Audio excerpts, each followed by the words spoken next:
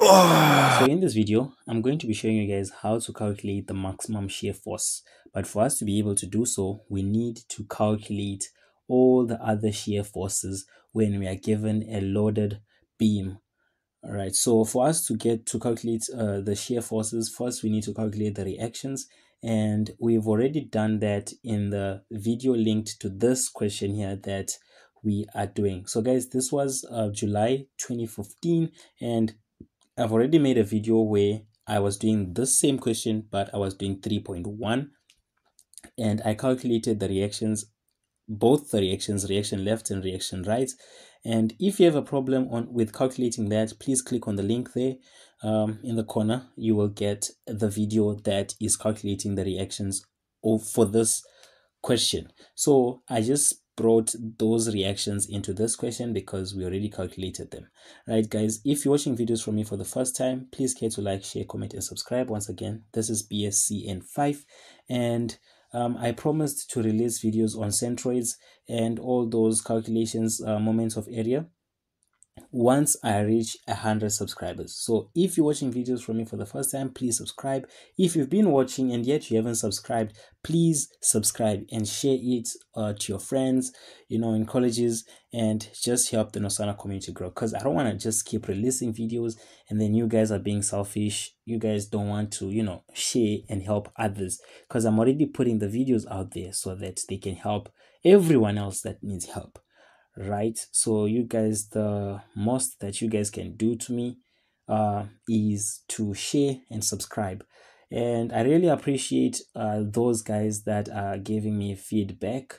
Remember, it was Craig from all the way from Elangeni College, right? Shout out to you. You know, he reached out to me and explained, you know, that these videos are actually helping him. And yeah, guys, that's all that you guys have to do is just my WhatsApp link is in the description. You know, it just gives me that, you know, that adrenaline, I'd call it, to keep on pushing. So yeah, guys, please, WhatsApp link in the description. You know what to do. Enough with the chit chat, let's cut straight to the chase. So if you need an explanation on how to deal with calculating the shear forces when you have a beam, a loaded beam, like when you have a beam, not when you have a force acting upwards or downwards, when you have a beam, guys, the first video on shear forces, link in the corner there, I did an explanation of what happens when you are doing this. Right, so in this video, I'm just going to be doing the calculation. Right, I hope you guys don't have a problem with that. If you need help, like if you need another explanation, be more than welcome to do so. You just have to let me know. Okay, guys, so straight to the chase. In this question here, we are required to calculate the shear forces. As you can see, 6 marks to get the shear force and then 6 marks to get the bending moments. And guys, it's we don't need to draw. Right, they said we shouldn't draw the diagrams, but I will make videos when I'm drawing those. I'll also make videos when I am doing the bending moments. Right, so pay close attention to the thumbnails because that's where everything is at. Guys, I'm building an empire. Right, so I'm building an empire here. Just subscribe. Don't be mean. No. Okay, so guys, enough with the chit chat as already said. What we're going to do, we're going to say moments. No, we're not going to say moments. We're just going to calculate the shear forces, but we're starting on point A. Okay, so I'm going to say shear force on point A. As you can see, just draw that. And now you need to go on point A and take see what is happening on point A. You can see that you have positive force. A force that is going upwards, guys, is a positive. A force that is acting downwards is a negative force. So we're going to start with the positive force. Okay, let me just start with the positive force. The positive force would be that reaction, which would be 35, right? 35.7 kilonewtons. Right, so you have to write 7 kilonewtons. If you don't want, it's fine. 35.7 kilonewtons, and we need to subtract the 18 because it's going downwards. So you say minus 18 kilonewtons, right? And then your answer, you can just write it somewhere there and say it is equal to. And guys, our answer is going to be 17.7 kilonewtons. right? And we are going to move on. Now we need to account for shear force AB, guys, because we have a beam in between A and B. So I'll say shear force AB, right? And what is happening on point AB is that I have the beam. So I'm going to take the answer from the previous question, not question, the previous answer. I'll carry it on. So I'll say 17.7 kilonewtons, but I'll need to multiply the weight of the beam, right? So the beam is 6 kilonewtons, but I need to multiply it with the length. So it will be the length from A to B, which would be 2.5. So I'll say times 2.5, right, meters. And guys, what you will get from doing that, you get 2.7, right? You get 2.7 kilonewtons. Voila. And now we have to move on to point B. As you can see on point B, we have a force that is acting downwards. So I'm just going to say shear force on point B. So I'll just say shear force, but I'll just write B because it is on that point B. So I'll take the answer from there, which is 2.7, right? 2.7 kilonewtons. Now I need to subtract that because it is going down. So I'll say minus 16 kilonewtons because it's point B.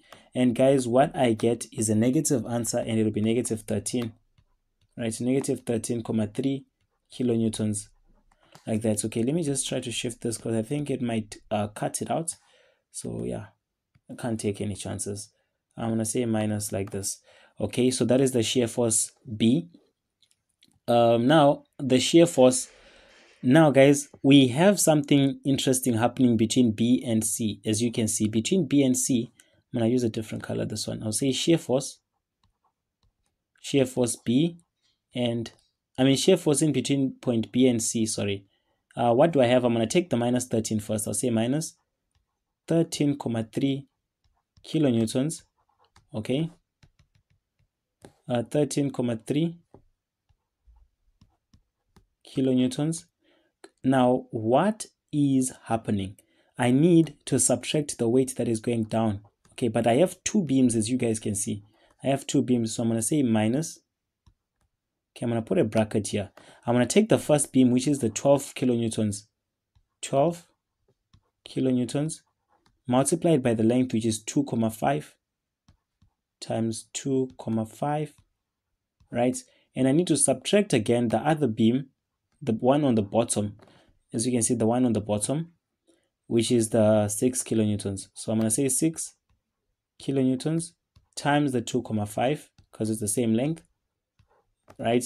And what I am getting is minus 58.3, right? Minus 58,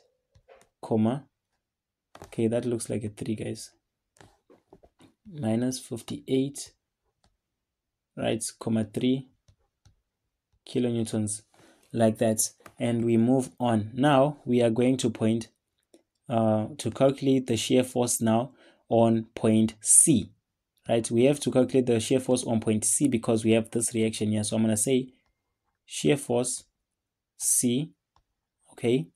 And we're going to take that from the previous calculation. We'll say minus 58.3 kilonewtons, right? Mind you, now we need to add this because it's going upwards. So we'll say plus 108.3 kilonewtons. And what we get, guys, is 50 kilonewtons. Right? We get 50 kilonewtons. Okay. Now we need to calculate the shear force between C and D. Right. So I'm gonna change it again because I have the loads. So I'm gonna say shear force. Right. I'm gonna say the shear force between C and D. Shear force between C and D. I'll just say take that 50 from the previous question. Now it's question from the previous calculation. So I'll say 50 kilonewtons. Right. Now I need to subtract the two loads that are going downwards. So the first one would be 12 kilonewtons. It's not 12. 12. But I need to multiply with the length. So times 2 minus the other one, which was the 6, the bottom one. 6 times 12, right? 6 times 12, 6 times 2, sorry, 6 times 2, and that is all. And guys, what will be the answer? The answer will be 14 kilonewtons, right? 14, not kilonewtons. The answer is going to be 14 kilonewtons. So you say 14, sorry about this. Okay, 14. So it's helpful if you guys also do these calculations, and if you spot a mistake, you can just let me know in the comments. 14 kilonewtons, right? And now we are going to do the shear force on point D. So we'll just say shear force point D. Okay, there's no need for me to use this color. I'm gonna use this one because it's a normal one. So shear force on point D. What I do, guys, I take that same shear force there from the previous calculation. I say 14 kilonewtons, right? And take the shear force on D that is acting downwards, which is the 14. I'll say minus 14. Okay, sorry, minus 14 kilonewtons, guys, and what I will get is 0 kilonewtons, right, guys? But what we need to get the maximum shear force. So the maximum shear force, guys, in this question here will now be this minus 58, because it is the highest. Even though it's negative, it will be the maximum, right? It will be the maximum, and that is how it's done. So guys, don't forget to subscribe and help us reach 100 subscribers, so that those videos can come out on the centroids and second moment of inertia or area. Right, so thank you guys for watching. Don't forget to share, comment, like, and subscribe. Until we meet again in the next video, cheers.